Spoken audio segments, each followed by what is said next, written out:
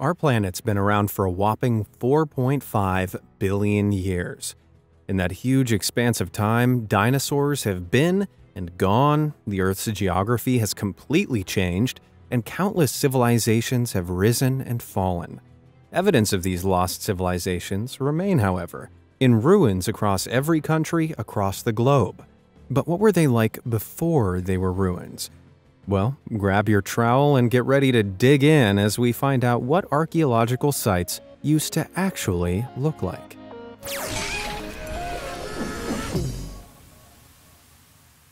Sky-high citadel. Almost 8,000 feet atop a mountain in Peru's Urubamba River Valley stands the remains of one of the world's most famous ruins, the legendary Incan citadel of Machu Picchu. But when it was first discovered back in 1911 by American explorer Hiram Bingham, it was barely recognizable as a citadel at all. It's believed the Incans built this settlement high up, so it would be really tough to attack. However, this also meant that after they fled the city in the late 16th century, following a possible smallpox epidemic, it lay undiscovered for years. During this time, it became more and more overgrown, and because Incans didn't use cement or mortar, tree roots penetrated straight through the ruins, making the foliage incredibly difficult to get rid of without causing damage. Bingham and his crew were painstakingly careful though, and over the course of 4 months, they toiled away for hours a day clearing the unwanted plant life. When they were finally done, the team were amazed at the sprawling site they'd uncovered. And nowadays, after further excavation, the awe-inspiring ruin is even clearer. Of course, despite the dramatic improvement, it's still far from its 15th century glory days.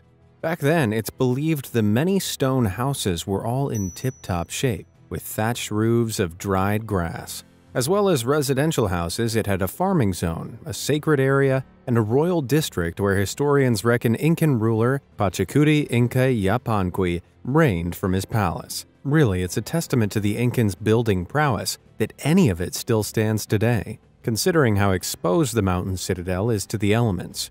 And knowing how flimsy some new buildings can be, maybe modern men should be taking a little Incan advice. The Bronze Giant. A long time ago, back in the 3rd century BC, there stood a great bronze statue in the harbor of the Greek city of Rhodes. The gargantuan monument depicted the sun god Helios and was said to stand an almighty 105 feet tall. As such, it was named the Colossus of Rhodes and became one of the 7 wonders of the ancient world. Sadly, however, the Colossus only stood for 54 years before a savage earthquake in 226 BC toppled it to the ground, breaking it into pieces. Even so, the destroyed remains still proved a popular tourist attraction for centuries after, until that is, in 654 AD, when Arabian forces raided Rhodes and carried the fragmented pieces of the Colossus away to be melted down and sold. How did they do this? Why, with an army of 900 camels, of course. Sadly, today there's a whole load of nothing where the great statue once stood. But if you're familiar with the Colossus of Rhodes, you might be surprised to hear that despite the famous imagery of it straddling the harbor, this never happened. That iconic image actually came about centuries later, and was touted by historians in the Middle Ages who'd never seen the monument. The harbor itself is almost the same width as an American football field, so to be proportionally accurate, the statue would have to stand a stupendous 1,640 feet tall. This was firmly impossible at the time. Even now, India's Statue of Unity, which is the tallest statue in the world, is only 597 feet tall, almost 3 times shorter. So the Colossus was far more likely to have looked something like this. Not quite as impressive, but sorry, you can't become all-knowing without shattering a few dreams along the way. And you'll never become all-knowing if you don't hit those like and subscribe buttons. That way you won't miss another of my amazing fact-based videos ever again. Anyway, where were we? Insanity in Italy. Of all the natural disasters in recorded history, the eruption of Italy's Mount Vesuvius in the year 79 AD has captured people's imagination like no other. The ensuing ash cloud crashed down the volcano and completely covered the nearby city of Pompeii. eradicating an entire community in one fell swoop. It wasn't until about 1700 years later that archaeologists finally unearthed the ancient Roman city, and boy were they surprised. Despite all that time, the thick layer of ash had preserved everything. So well, in fact, that the majority of the city is still recognizable. Walls, buildings, paved streets, even some art remains remarkably untouched by age. And just look at this street food stall. Man, some things really don't change.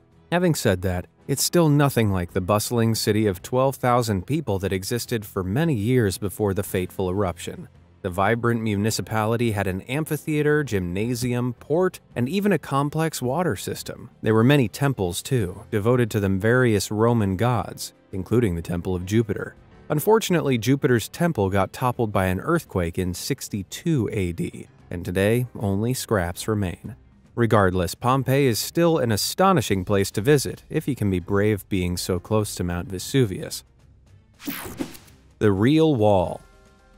If you've ever seen Game of Thrones, you'll be familiar with the Wall, the giant icy megastructure made to keep out threats from the north of Westeros. But did you know it's based on a real-life wall in the north of England? Yep, if you were to go there right now, you'd find the ruins of Hadrian's Wall, a huge 73-mile-long structure stretching all the way from one coast to the other. It dates far back to the year 122 AD, when the Roman Emperor Hadrian ordered it built to separate the Roman Empire in Britain from the barbarians up north. Sound familiar? The real wall, though, was made of stone, not ice, and it wasn't quite as tall as George R.R. Martin's fictional barrier. However, it was a lot grander than the meager remnants that are left over today. Standing almost 20 feet tall in some places, the towering barricade was an intimidating sight to behold. And it wasn't just a wall. By the end of the 4th century, a whopping 40 forts called mile castles had been built along it too. As well as these, the extensive structure also hosted 17 larger forts and numerous observation towers to ensure nothing got past. When the Romans left Britain at the start of the 5th century, however, the wall quickly fell into disrepair. People began plundering it by removing great chunks of stone and using it to build other things like churches, farms, and houses. And although this practice was ended by the 19th century, by that time the damage had already been done. Where imposing mile castles once stood guard, now only waist-high fragments of stone remain. It's a good job the White Walkers aren't real then. Nero to zero. Obviously, ancient Rome's emperors weren't the humblest bunch of people. In comparison to Emperor Nero, though, the others look like saints. That's because Nero, who became emperor in 54 AD, commissioned a colossal palace complex for himself in the heart of Rome that covered nearly half a square mile of space. That's about 3 times the size of the entire Vatican City. Built with stone and marble between 64 and 68 AD, the extravagant palace had 150 rooms both above ground and underground, as well as a pool and an enormous 100-foot statue of the emperor himself. If that wasn't enough, all of the rooms were covered floor to ceiling with gold, precious stones, shells, and pearls.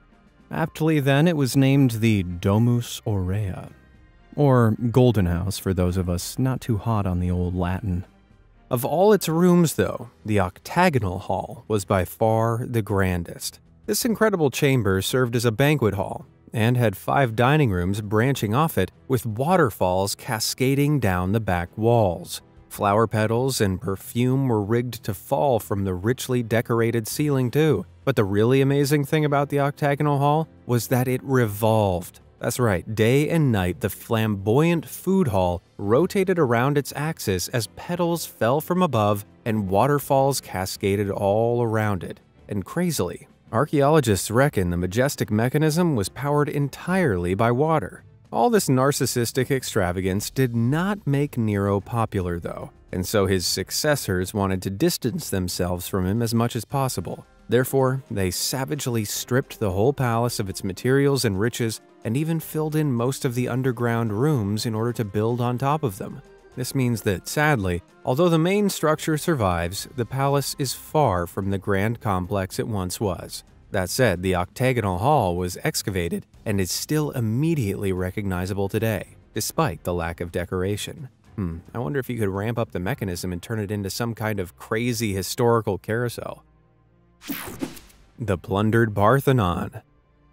The ancient Romans weren't the only civilization partial to a little opulence. At the height of the ancient Greek Empire between 447 and 432 BC, one of history's most iconic temples was built atop Athens' religious citadel, the Acropolis. Known simply as the Parthenon, the 23,000-square-foot temple was held up by 65 marble columns, above which were exquisite, vividly painted friezes. Most impressively, a 39-foot-tall statue of Athena, the Greek goddess of wisdom and war, stood guard inside the temple. It was made from gold and ivory and would have been spectacular to behold, but by the 5th century AD it was gone. We can't be sure what happened, though it could have been looted by Christian Byzantines, that is, the Eastern Roman Empire, who later conquered Greece in the 6th century AD. After they took Athens, they converted the Parthenon into a Catholic church and destroyed many of the carved friezes. It remained like this until 1458 AD, when the structure changed hands once again. This time, the Muslim Ottoman Empire seized control of the Greek capital and made the holy building a mosque. Only a couple of hundred years later, however, Christian forces returned and launched another attack, bombarding the Parthenon with cannonballs. This would have been bad enough, but the Ottomans had been using the temple to store volatile ammunition inside. The cannonballs smashed into the ammo, creating a powerful explosion, which tore through the building and caused massive structural damage. And there's more. Later in the 19th century, British Earl Thomas Bruce visited the Parthenon and stole some of the remaining marble friezes and sculptures to bring back to London, where they still are today. Because of all this, it's safe to say the poor old Parthenon doesn't look quite as glamorous as it did back in its heyday, but even so, I'd kill to look that good at the age of 2,454. Chillin' in Chichen Itza. If you're ever in the rather specific mood to soak up some rays while marveling at some of the best-preserved ancient pyramids on Earth, then I suggest taking a trip to Chichen Itza in Mexico's Yucatan state. This Mayan city is well over 1,500 years old, and though nobody lives there now, at its peak, it was home to 35,000 people. Because of this, the whole site covers 4 square miles and has a slew of 26 ruins to be explored, the most famous of which is called El Castillo. This tremendous temple looms nearly 80 feet above the main plaza and has 91 steps up each of its 4 sides, for a total of 365, including the upper platform.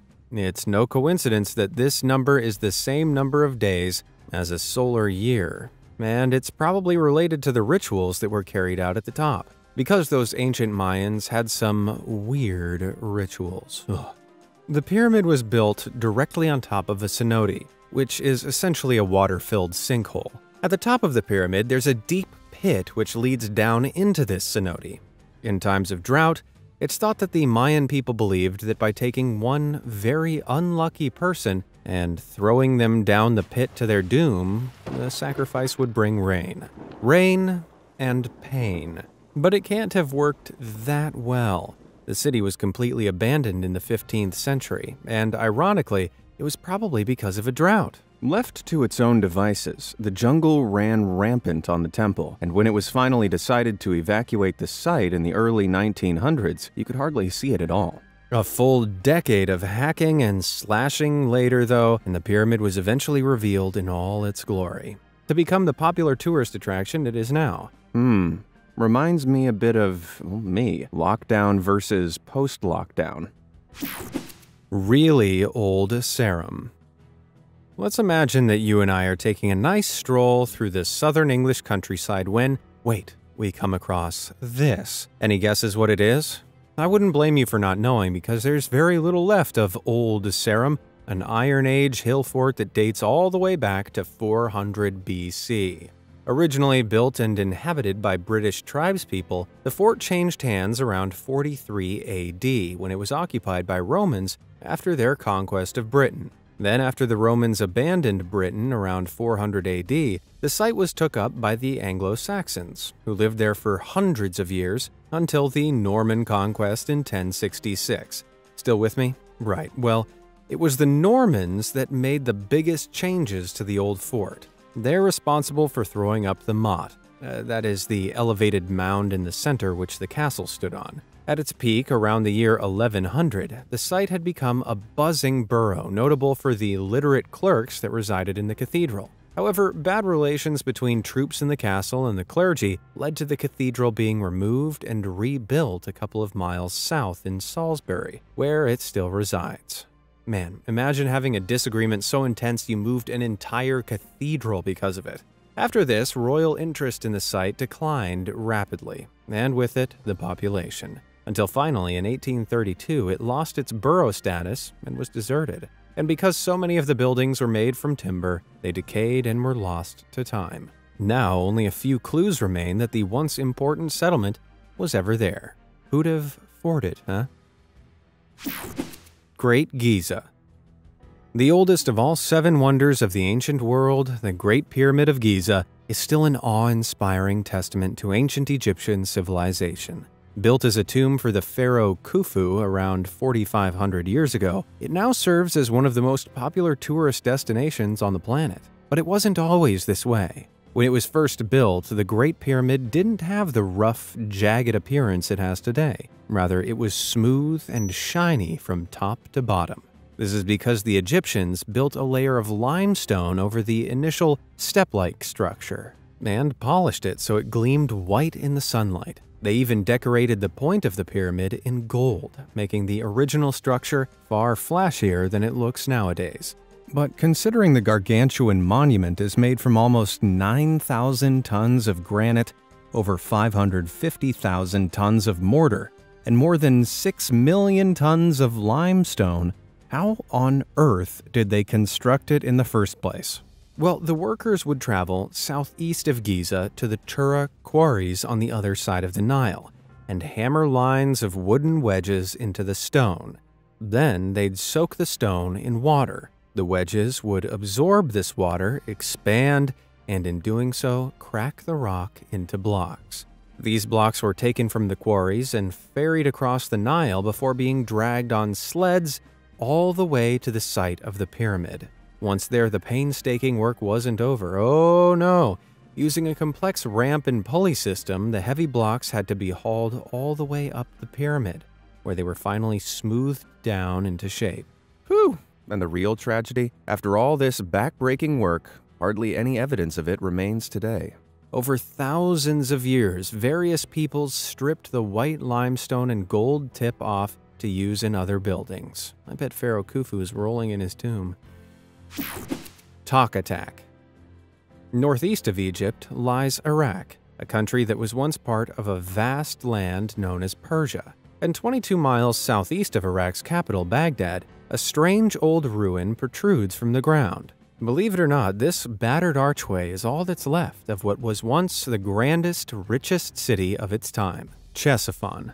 Founded in the 2nd century BC by King Mithridates I, the sprawling city was the jewel of the Persian Empire's crown for the best part of 800 years. Though surprisingly little is known about Ctesiphon, we do know that it boasted an extravagant palace decorated with marble, glass mosaics, and jewel-adorned carpets, which the arch, known as Tak Kasra, was once a part of. Even today, it's still the largest single-span arch in the world. So what the heck happened? Well, the sheer wealth of this city made it a pretty big target. The Romans attacked and successfully invaded 3 times between 1616 and 198 AD. But though the city was sacked, it didn't fall, continuing on as the epicenter of Persian culture for another 400 years. In 637 AD, however, everything changed. Muslim Arab forces gathered strength outside the city and fought a great battle against Persia.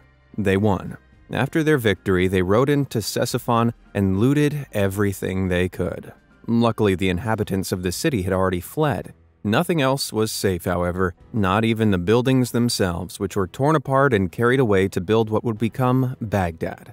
The only thing they didn't take was Talk Khosra, because nobody takes the talk. Colossal Colosseum.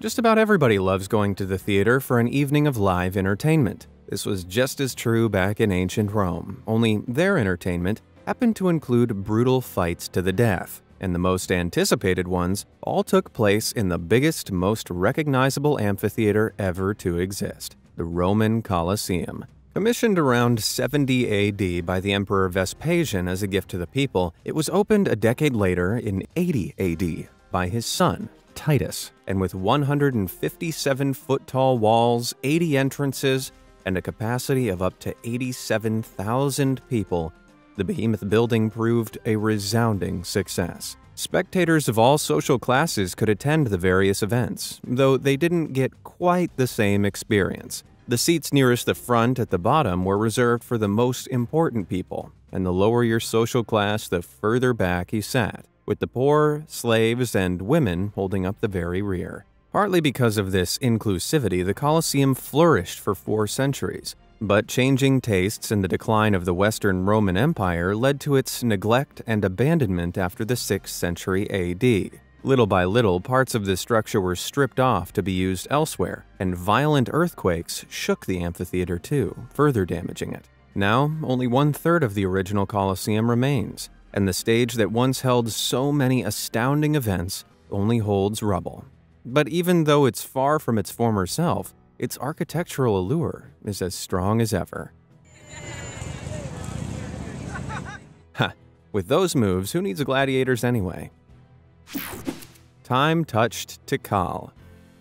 Nestled deep within the Guatemalan rainforest is a mysterious assortment of structures, standing in stark contrast with the nature around them. They make up the ruins of the city of Tikal, once one of the most powerful kingdoms in ancient Mayan civilization. Covering nearly 17,000 square feet of land, though, it's the imaginatively named Tikal Temple II that's the most impressive of these structures. The temple was built as a mausoleum for Lady Kalajun Unen Mo, who was the wife of a Mayan king that reigned between 682 and 734 AD. At 125 feet high, it pierces through the trees. But back in the 8th century, it would have been even taller, at around 138 feet. And though it's remarkably well preserved for its age, it used to look a whole lot more vibrant, kind of like this. Yeah, if you hadn't guessed it, the Mayans loved red. They even colored their cocoa with it. The striking color scheme isn't the only thing that's faded over time, though. The temples at Tikal were also covered with intricately carved designs. Some have survived, like this mask, but sadly, many are long worn away. Even so, the site is still well worth visiting today, if it Tikal's your fancy, that is. Mysterious Mound. In the north of Ireland, there's a mystical patch of land so drenched with history, myth, and legend that it holds a staggering 240 archaeological sites across its 2.5 square mile expanse. This is the land of Rathcreggan, where the very first Halloween festivals were held back in the 9th century. Alongside the myriad of other ancient sites, including a creepy cave that supposedly leads to hell, there's this. Okay, so I know it doesn't look as interesting as a literal hell cave, but that innocent-looking mound holds more secrets than you can imagine. Measuring 300 feet across and 20 feet tall, it stands prominently in the center of the landscape, which means it was pretty darn important. So any guesses what it might have been? Here's a clue. About 1,500 years ago, it looked less like a mound and more like a huge fort. But if you remember old Sarum, hill forts look a lot more like this nowadays, which is entirely different. So you can throw out that idea. No, this isn't a fort. The Rathcreggan Mound was actually a gigantic ceremonial temple. By scanning the earth using special equipment, archaeologists have found evidence to suggest wooden ramparts and ceremonial henges used to sit atop the hillock. We don't know exactly what rituals took place within the hallowed hall, but we do know that those practicing them were ancient Celtic pagans. As such, the temple was probably the site of all sorts. Seers might have stood inside as they prophesied the future. Crowds of people could have gathered to offer up their precious possessions to the gods, and on very rare occasions, humans could have even been sacrificed. Grisly. But you'd have never thought all that just from looking at it now. So it just goes to show. Never judge a mound by its you know what I mean. Okay then, that just about brings our historical tour to an end. Which site would you most like to visit? And do you have any favorites I didn't mention? Let me know down in the comments below, and thanks for watching.